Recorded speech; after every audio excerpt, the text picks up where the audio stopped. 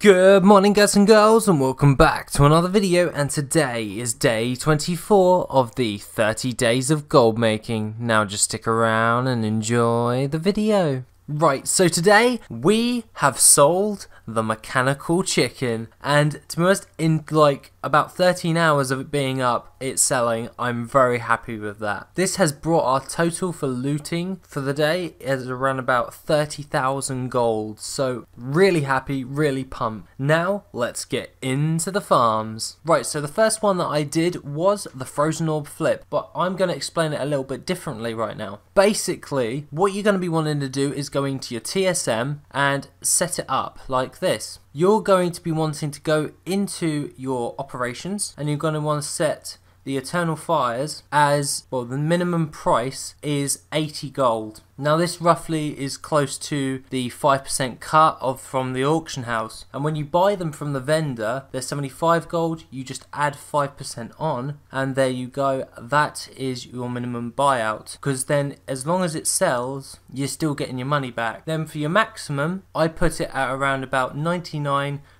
of the DB market value, or the DB historical market value, whichever one is working best for you on your realm. I prefer the historical value, so I go with that. Now having this set up like this, you won't be losing gold as long as they sell, and to be honest, Eternals always sell. It just takes time for them to sell, so it's either you're going to break even or you're going to make profit as long as you set those operations up, which I'm showing in this video right now. The next farm that I did was Karazhan, and Karazhan is probably one of the best farms as it has a chance of dropping the Blade of Wizardry and a load of other rare recipes. Now I managed to pick up a few bits of transmog and one of the pets, which was the Custodian from where you farm up all the primal mana. In addition to that, I managed to pick up some primal manas. Now these are selling quite well on the auction house, so I look forward to seeing if they sell over the night. And to be honest, I prefer to do Karazhan every week with pretty much most of my toons, as it gives me a quick amount of gold. I just usually skip the chess event, but I didn't this time as I wanted to see if I could get the battle pet from the last boss, which I did not, unfortunately, but that's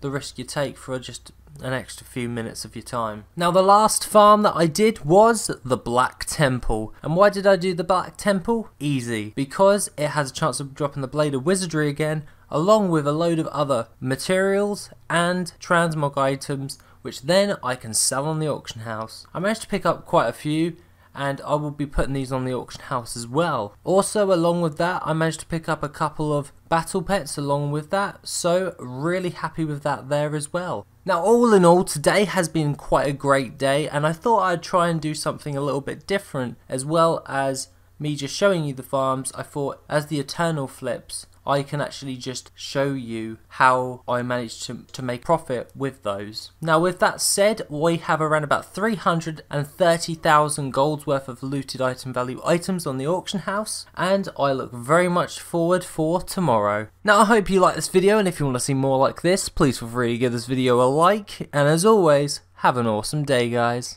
Yeah.